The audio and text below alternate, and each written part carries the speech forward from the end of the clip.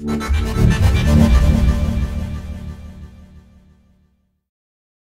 everybody, welcome back to the Gigabyte Motherboards and Bricks channel. My name is Leon Chen and today we have something very special for you guys. Right now we're at the Gigabyte headquarters located in Taipei, Taiwan, and we're going to show you what Gigabyte does differently with our motherboards compared to those of other manufacturers out in the field. We're going to show how we evaluate for compatibility and stability with different hardware manufacturers so you guys get the best experience when you guys are using one of these boards. In front of me, I have a test bed of 16 different systems, each fully configured with a variety of components from memory manufacturers such as ADATA, Corsair, Crucial, or even Kingston, and hardware and hard drive manufacturers from Western Digital or Seagate. Same for power supply. On this test bench, it's actually focused purely for the Quattro cards, and there's actually a variety of 4 different Quattro cards on this test bed here. In a few moments, we're going to have some of our engineers help push this cart into this temperature-controlled room, and we're going to show you the different tests that we go through on our systems. And we're going to talk about the room itself, as well as how hot it is inside. So now we have our engineers here actually getting this test bed set up. They're actually going to set each individual system to specific benchmarks, and each of these benchmark tests will run for a set number of hours, and there are actually a few different benchmarks that they have to go through. In total, these motherboards, each motherboard will actually run a benchmark test for about 2 to 3 days. Now, in a few moments, they're going to push it into this temperature-controlled room, which runs at about 50 degrees Celsius or 122 degrees Fahrenheit, which is actually pretty hot for a summer's day. This room behind us is actually a temperature-controlled room that was developed purely by Gigabyte, and it has a lot of certain patents that go along with it, from how we have the systems rolled in to the power, as well as the temperature control overall.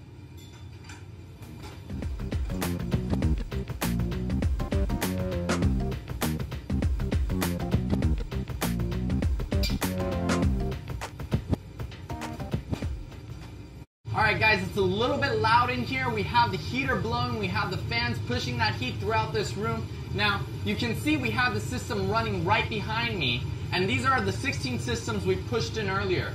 Now, just to give you guys a feeling of what it's at, I have a little thermometer here, and we can actually see the peak temperature runs about 65 degrees Celsius to about 50 degrees for a system that's actually running the benchmarks.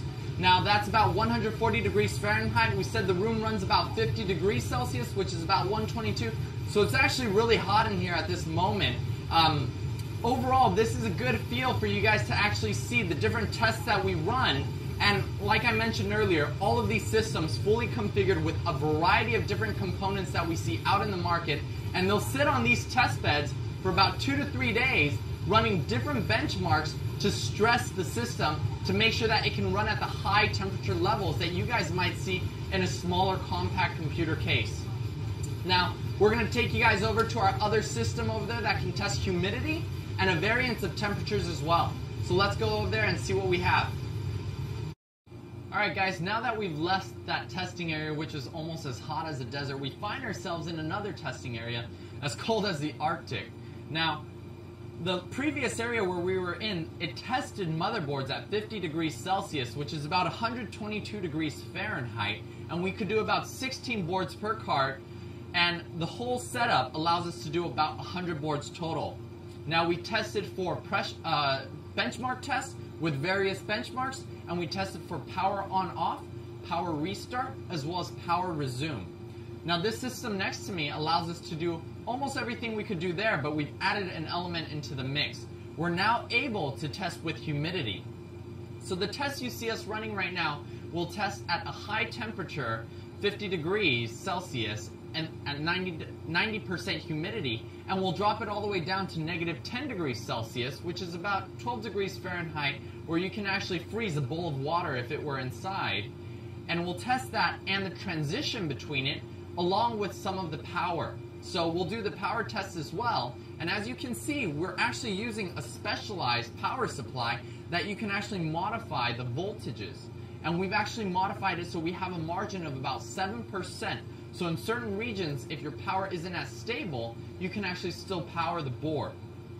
Now, I'm going to open the system up for you, and then we'll look at some of the historical data that we've ran before, so you can actually see the transition from that high temperature to the lower temperature as well.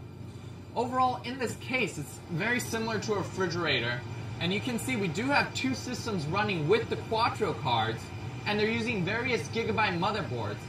This is also where we test with different configurations. So again, we have different Quattro cards, different motherboards, as well as different memory on the board, and we'll test all of these things to evaluate compatibility as well as stability for the Gigabyte platform. And right here, let me just close this up so you guys can have a better look. You can actually see when we switch from the different monitors, the temperature, we can see the temperature change, and you can see the test where we're testing at -10°C for 4 hours, and then we have a short 10-minute transition from the -10°C to the 50°C. And then it runs for another 4 hours and switches back.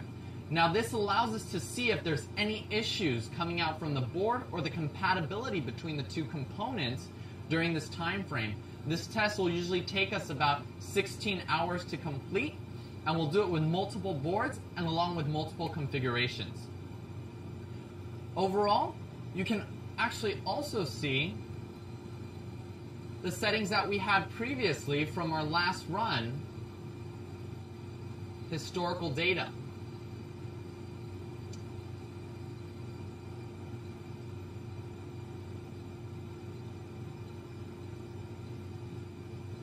And you can actually see right here the variance from the high temperature to the low temperature, as well as the high humidity to the low humidity. And this ranges across the 24-hour span. So on this historical data, we actually ran the test a little bit longer than we needed to, just to make sure that everything was okay.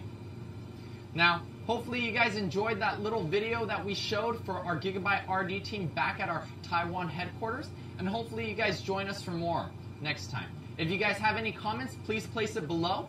Also, if you guys haven't liked and subscribed the Gigabyte Motherboards and Bricks channel, so you can find out more information in the year to come of what Gigabyte's doing to set ourselves apart from the other motherboard manufacturers. Thanks for watching, guys, and we'll see you guys next time.